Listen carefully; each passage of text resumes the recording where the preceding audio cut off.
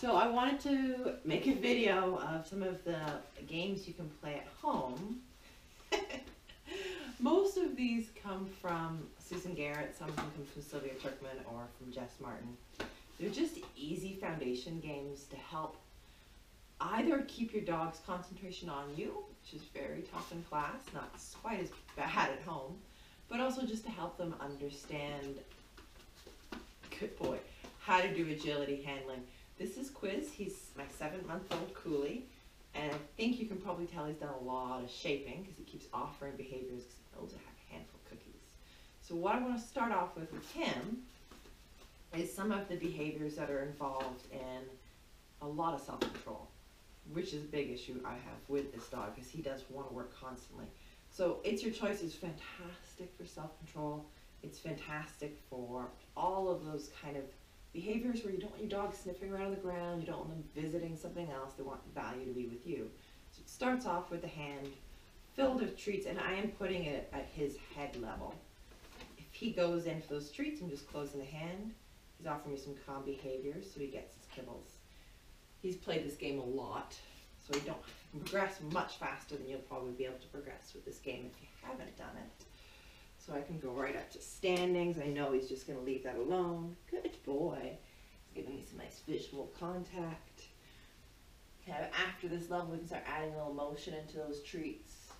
For him as a Coolie, they're bred to do a lot of herding, and he has a very, very, very high prey drive when it comes to motion. So he has a very hard time on walks in this fall. With all those leaves blowing, he just wants to chase. Squirrels make him scream. Other dogs running give him a little bit of excitement. Yes, good boy. So that's very, very simple. Easy, easy, easy. It's on the floor. He's learned to ignore it. Adding that next level, we're going into that cookie in the bowl game is what I called it in your sheets. It's exactly the same as It's Your Choice, but now there's a bowl, which for the dogs might pose more of a problem because the bowl is associated with dinner time. And if they don't have a ritualized way of having their dinner, like you have to sit before you take your food or you have a word, then they might just dive into that bowl. So you will have to maybe go back to covering it up. You know, I don't necessarily want to say leave it because I want him to understand that if there's food on the ground, he has to wait for it to be told that he can have it versus me always having to say leave it. Good boy. So when it comes to the cookie in a bowl, starting off very, very simple, bowl on the floor with cookies. And he's just not taking them, he's giving me nice behavior.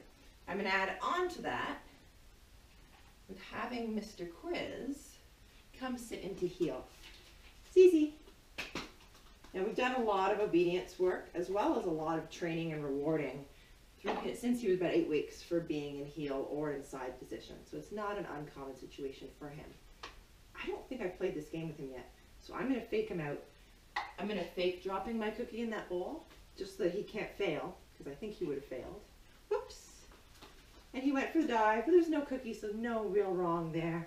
I'm going to add another fake cookie. Uh-oh, Quizzy. Oh, try again, buddy. So he's really struggling just at this level. That's fine. I'll just keep playing it. Yeah, good boy. He didn't go to investigate, so I'm going to give him a little treat for my hand. I'm going to start upping that ante a little bit. Yeah, let's go. Good boy. Get it. Yay! Cookie in a bowl, so much fun.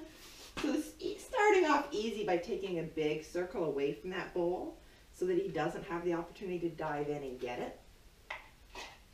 Kind of faking him out. Let's go! Yeah! Whip, whip, whip, whip. Get it! And I'm adding a verbal at this point because he already knows the verbal. He knows that when I say with me, I mean with me coming in tight, either to my left or my right. So I've shortened it, and this is again, I've stolen this from Susan, shortened it to wit wit because it's easier to say on a course. Uh-oh, pups. Puppies, get in. So once I've got kind of a reliable coming around this way, I'm going to peel him away from the bowl, and I'm not taking the cookie this time. It's easy. Whoops. My foot's there, luckily. Puppy. Good. Ready? Wait, wait, wait. Yes! Get it! Really had to micromanage that. That's okay. Now I know where he's at. Papas. And you're going to play this with the bowl on your right as well as on your left. And you can have cookies in your hand. I didn't last time. I will this time because I don't want them to fail. Ready? Wait, wait, wait, wait, wait, wait, wait, wait, wait. Yes, get it. Good boy. So what I'm getting out of this is I'm getting a dog that's not sniffing for food, that is staying with me, and that is also warming up by turning his body and following my hand. Okay, thank you, Quiz.